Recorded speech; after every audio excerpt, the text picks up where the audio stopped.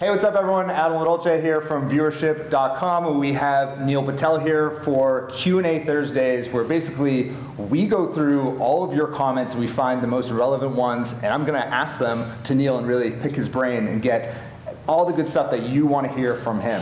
So, well, first off, thank you for leaving comments. The more comments you guys leave on my videos, we're gonna end up using them and then make sure we answer them in future videos. We're gonna be doing a Q&A each and every single week, going after the most asked questions in marketing. So the ones that get upvoted the most, those are the ones that we're gonna answer. So if you see a comment and you like it, upvote it if you want the answer to it.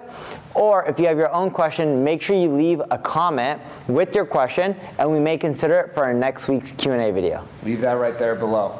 So this one's from Boost ORM. Hi Neil, I want to start my own SEO agency. I have some clients also right now, but I'm not sure I will get more clients in the future. Please tell me what I can do. All right, so, and here's what I would do. And I was in this position when I first started an SEO agency, and people nowadays are like, oh, Neil, you're well known, it's so easy for you. But when I was starting out, I was a little kid, 16 years old. And when you're 16, who wants to give money to a 16-year-old? 2, I didn't have money. 3, I didn't have a college degree. 4, I didn't have any experience. Yeah. It was really tough. And I can even give you a number 5 or 6 or whatever we're on. Right. The next one would be, I would go to school from 8 a.m. to roughly 2 o'clock in the afternoon. So customers would be like, wait, you can only work on my account for 2-3 hours a day? I'm like, no, I'll work nights and weekends as well. And I still made an SEO agency work. When I was a little kid, I got into well into the 6 figures per month. This was in high school. And I know at 16, I capped out at around 20,000 a month, and then I grew from there.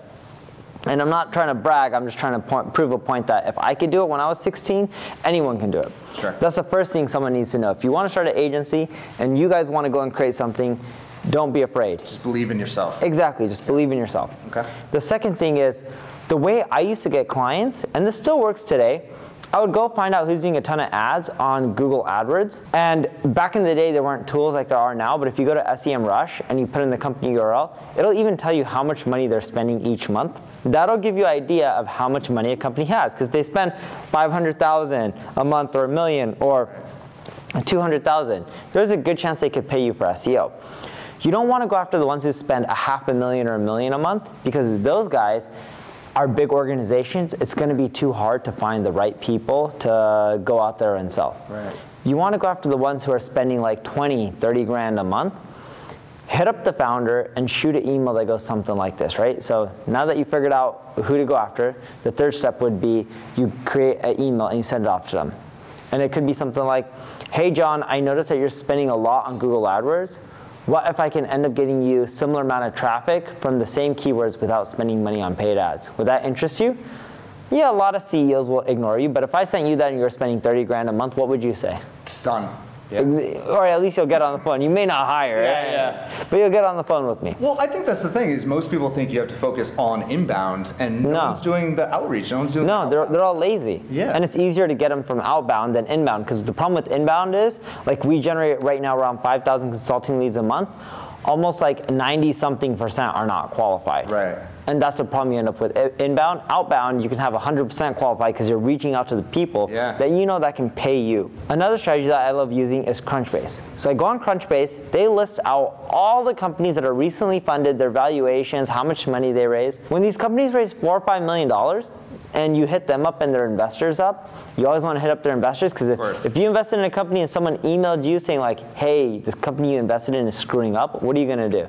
Yeah, you want ROI, right? Yeah. So I'd find all the companies that recently raised money, and I would email them. I did this when I was a kid to Michael Moritz of Sequoia Capital, and one of the companies he invested in, and I emailed both of them like, you know, hey, I know you guys are busy, but this company is screwing up and you guys aren't going to do well, and here's what's wrong, and here's why you're not going to succeed when it comes to SEO and getting Google traffic and dominate and grow as fast. Investors never want to hear that. Right. And you know they're going to forward the email over. I would email them separately, not together. Yeah. What ended up happening was these guys would get an email from their board of directors, and they'd be like, oh, you know, go figure this out. Right. The investor's not going to spend any time or energy solving the problem, but they're going to be like, oh, go check this out. And when they tell the person who's running that company, you know they're going to go check you out. Right. And I got a lot of deals that way, because those guys were like, whoa, you just broke down in like a 6-page Word document of everything that was wrong. It wasn't a fancy PDF. I didn't hold things back. I just gave it all to them. If you have $5 million, would you try and learn things on your own, or would you just pay the person who just outlined everything for you? Just pay it. Exactly, especially if it's not that expensive. You want to charge $5 grand a month for someone who raised $50 million or $5 million? They don't care, it's a drop in the bucket. Totally, and the genius part about this is you didn't go for the marketing director or even the CEO of the company. You went to the people who are funding those people. That's right. So it was like, just guaranteed money, right? That's right, and if you do well for those investors, they're going to tell all their portfolio companies, hey, this guy did this for one of my investments, you should hire him for your business too. And that's a great way to get clients. All right, so there we have it. That is how to start an SEO agency. Like Neil said, leave that comment down there below. We're going to be doing these Q&A Thursdays. We're going to be going through your comments and be able to respond to them and be able to answer them in this format. So if you enjoyed this, give it a like, give it a subscribe on YouTube, and of course, leave that comment for us. And we appreciate it. Anytime you guys need help with anything marketing related, whether it's starting an agency or you're a founder or entrepreneur or marketer, or just anyone who's interested in getting into the field, I don't care, what your qualifications are, how much money you have, we're here to help. So feel free to leave a comment, even if it doesn't get any uploads. We truly care, and you're going to see a response from me trying to help you out. I'll do the best that I can. So thank you. See you next Thursday.